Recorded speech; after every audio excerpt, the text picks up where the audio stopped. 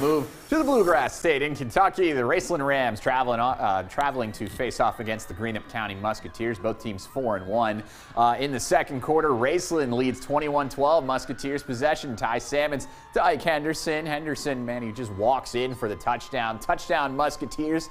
And after that, they're looking to kick, but we're going to have some trickery. They're faking out the Rams defense. Salmons makes the throw to Waylon Perkins in the end zone for the 2-point conversion. We end the half. Rams in the lead 21-20. And Raceland, they're a really good team this year. They win 48-28. Wow, talk about breaking it open in the second half.